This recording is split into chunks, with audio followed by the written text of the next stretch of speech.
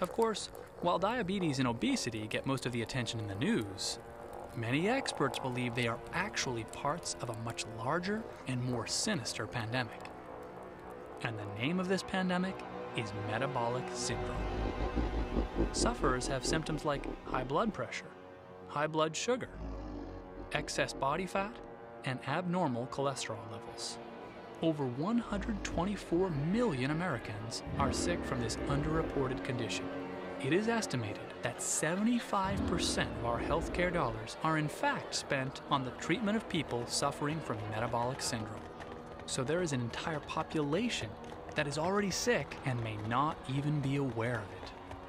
A common bias is that the overweight and obese members of society are the sickest ones. Incorrectly, thin people might in fact think of obesity as a way to identify the sick people around them. We see plenty of individuals who look great, whose body mass index is in the normal range, who don't have excessive body fat, and yet they're already in trouble, and they don't know it because their diets are such that they are already changing their proteins by having too much sugar in the bloodstream.